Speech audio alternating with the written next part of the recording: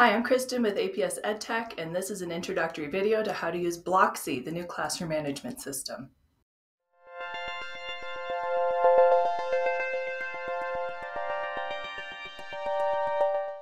Blocksi is a classroom management tool that teachers and staff can use to monitor students on their Chromebooks, their desktop computers, or even their iPads if students are signed into their iPads with their ID numbers.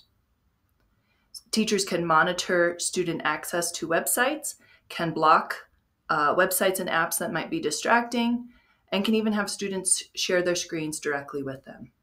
Go to teacher.blocksi.net and click Sign in with Google. Make sure you click Allow for your APS email address. This is the Blocksi Teacher Dashboard. You will see here any classes that you've created. You can create a class by hand, sync with Google Classroom, and if you would prefer, you should see assigned classes down here that will sync with Synergy. If you like the way that your classes look in Synergy, using the assigned classes synced with Synergy is the easiest way. Those classes will automatically sync with Synergy every night so that when students join and leave your class, they will automatically be added and taken out of your Blocksi class.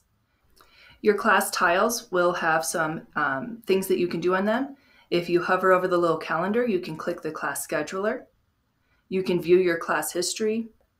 If it is a hand-deleted or Google Classroom synced class, you can also delete the classes.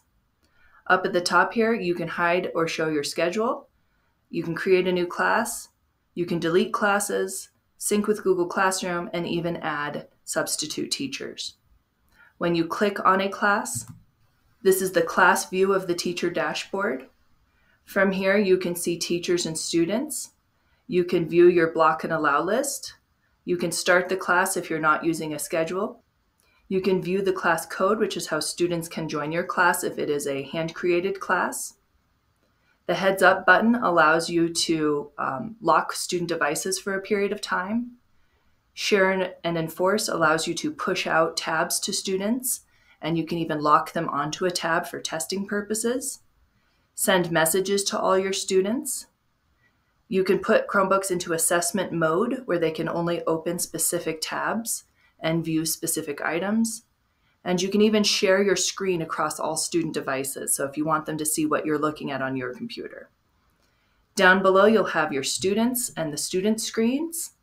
For each student, you can share a screenshot, share and enforce a tab with an individual student, message an individual student, heads up and lock just their device, put just one student in assessment mode, or share the student screen to other student screens for presentation purposes, for example.